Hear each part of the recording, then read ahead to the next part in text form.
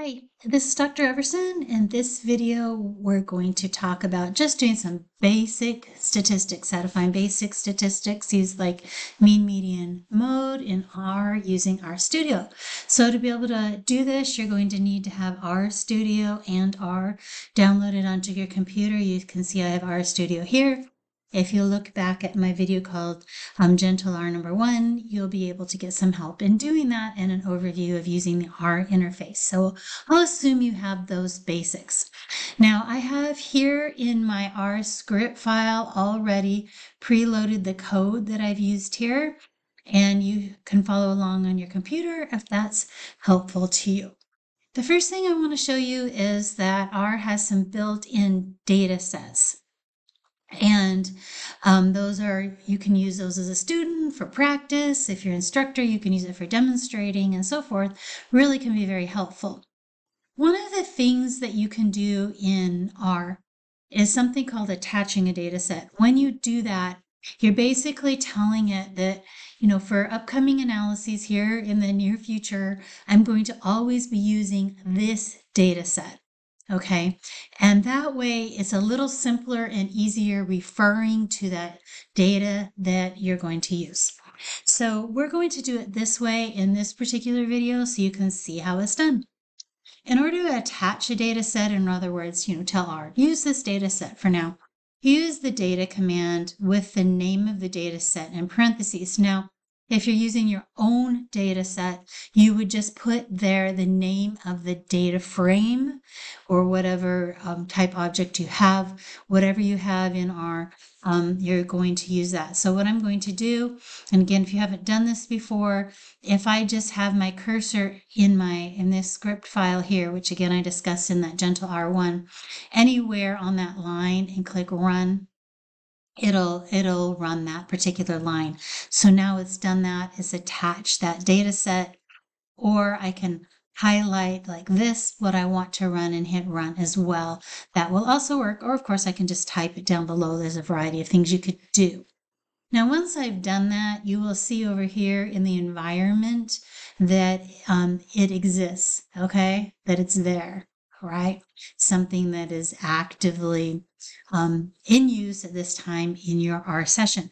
If I were to just close R, come back in, and even if this script file is reloaded and RStudio does automatically reload your last used script file, so you will see this script file there if you just close and open if you had it.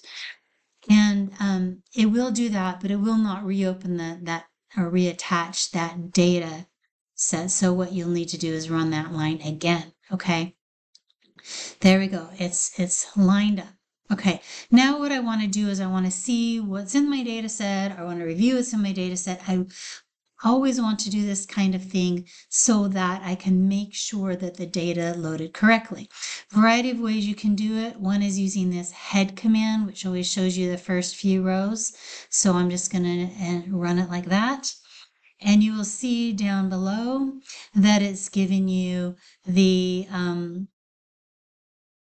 various variables or that exist in the data set, and it's giving you just the first, in this case, the first 6 rows of the data set.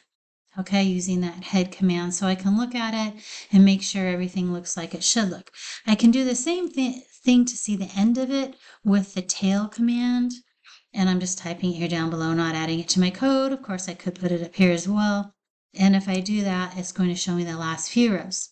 Another thing you could do to check on your data frame is if I come over here where it shows under the environment tab, I'm just going to double click on that. When I've done it, it opens another tab. This is my script file. It says untitled because I haven't saved it yet. And now it will open it and I'll see the entire data frame. Okay, I'll see everything, all the rows and all the columns. So sometimes that can be helpful to check out what you've got. Okay, and you'll see that double checking on it is equivalent to using the view command, and we know that because it did it down below. Okay, so view. Now, let's just look at, again, calculating those basic statistics. In order to find a mean, the command is just mean. And I can store the result into a new object, or I can just look at it on my screen. When I use the assignment arrow here with the caret and dash, then that's going to not show it to my screen, the answer. It's going to just store it. So if I just click on this line, click on run, you'll see that down below it ran, but it didn't show me any output like I see up here for it. I don't see what it is. It's there. It's stored in this name of this variable. Well, a couple of ways I can see what the result is. One over here in this window that shows what's going on, it shows me the variable and it shows what it equals. Now it can do that when what is in the object is just like a single value. But obviously when there's a lot of stuff, it's not going to just show you like for this, the whole data set empty cars. It gives you an idea. There's 32 rows, 32 observations with 11 variables, but it doesn't give you all the data because it wouldn't fit right there, right? But when it's just a single value, it'll often show it over here. So that's one way to see it. Another way is down here. I can type in the name of it, and hit enter. Just typing the name will show it to me. Or of course I can get the same thing by just highlighting only that part right there, which means just run that equivalent to typing it in like I just did. Or of course I could also have done it by just running this piece, or not even having what comes before it as my line of code, hitting run, and I will see what happened before. Okay. So that's something that can be done. Now let's look what happens here. This particular command is a command nested in another command, and you can tell that because it's got, or its function will nested in another function technically, because it's got parentheses twice, two sets of parentheses. The first command, let's just highlight it so you can see what it is, says paste. Okay, those things together. It wants it to paste those things together.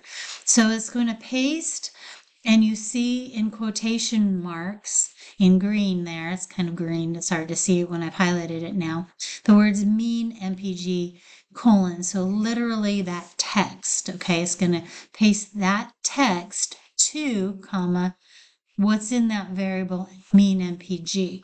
It's pasting those together. If I were just to run that, it's just going to show you what it did. So it's now created something. Really, this is text that looks like that. Okay, why? Because maybe I want to display that somewhere. Okay, and then the print command around it really just will give me similar to that, but a little cleaned up.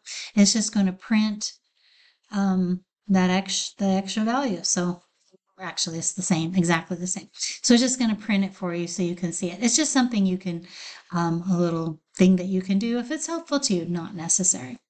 Okay, so that's looking at the mean. Now let's look at the median.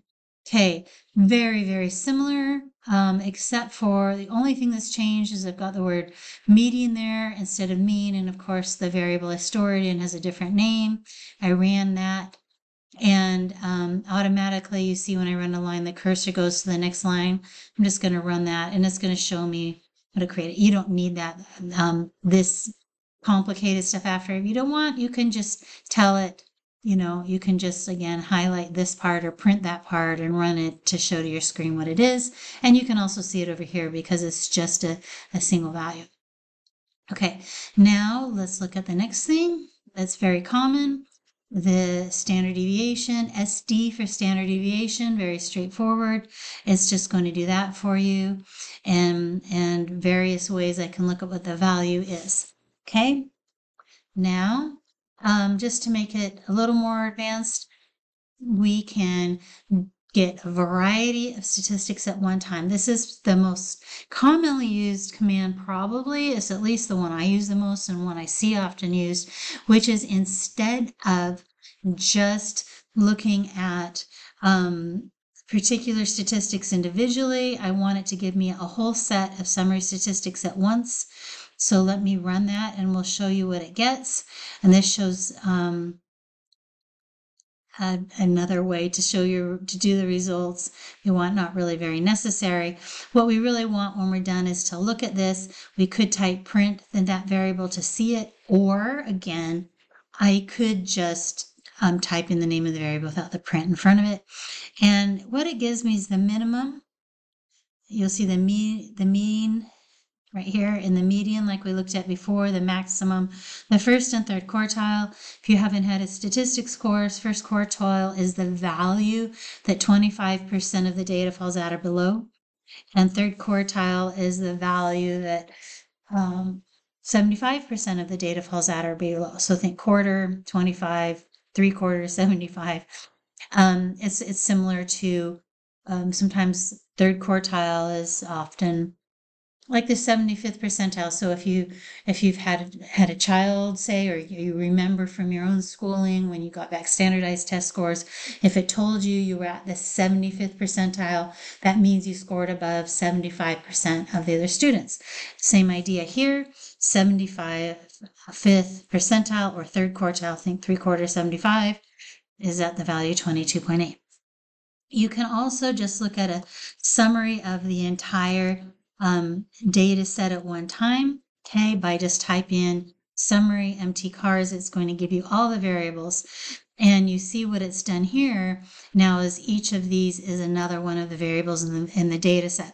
It does it assuming that these are all interval, ratio, or continuous type variables, which they may not be. So for some of the variables, this data wouldn't really make sense. It wouldn't be logical. For example, if there's a gender variable, it doesn't make sense to have a mean gender, that kind of thing. You don't calculate these types of statistics for categorical data. So if any of these variables are categorical, then what you see here isn't something you really want to interpret or use. But sometimes if you have a lot of variables, it's quick to just do it this way, even if what you're getting back might not make a lot of sense. Anyway, I hope this is helpful to you for the real basics statistics that you can get out of R.